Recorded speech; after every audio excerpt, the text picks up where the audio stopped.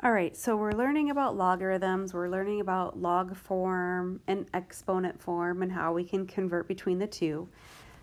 Here's the thing, you guys, is knowing about logarithms gives you something to put in your toolbox in terms of solving equations. If your if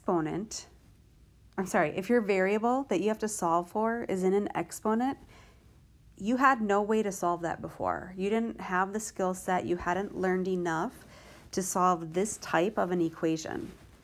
So logarithms is a tool we can use to solve equations where your variable is in the exponent position. It's actually very helpful. It's not something you see till Algebra 2 because it is a higher level idea here. So congrats, guys, we're doing it, right? This is cool. So what is the solution to each equation round to the nearest thousandth?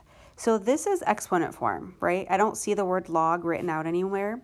So we can write this in logarithmic form, which will help us solve the equation. So here's the exponent part. This is 10. Here, yeah, why don't we identify that? That might make this a little easier.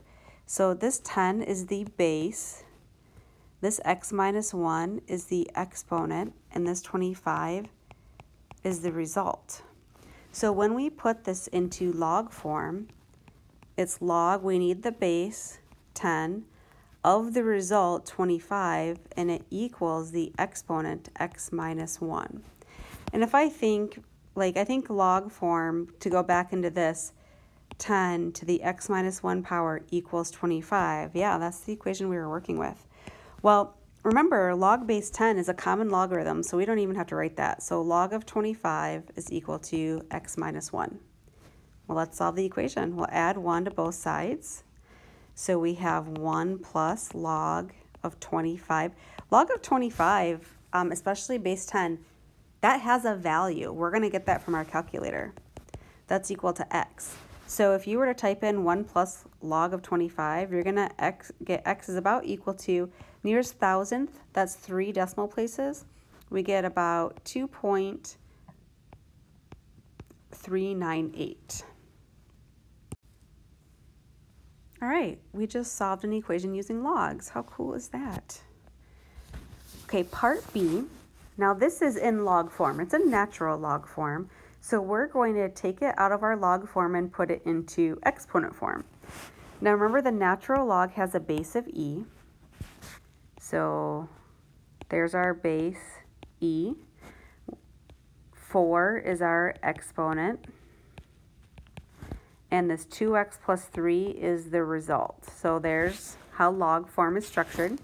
So if we put it into log form, we have our base e raised to the exponent 4 equals the result 2x plus 3. All right, well, let's solve this. We're going to solve for x.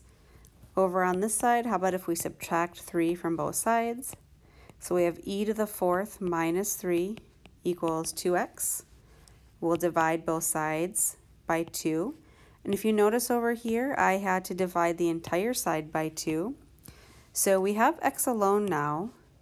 X is equal to e to the 4th minus 3 all divided by 2. Well, e to the 4th, that's not a variable of e.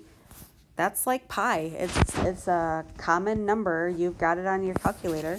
Let's go ahead and calculate. What is e to the 4th? E to the 4th power is 54.598. And then we're going to subtract 3 from that and divide the whole thing by 2. So remember, e is the 2.718 number. So it's just 2.7 something. Raised to the 4th power gets us that 54. If we do all that math, we should get back a 25. Rounded to 3 decimal places, so 25.799.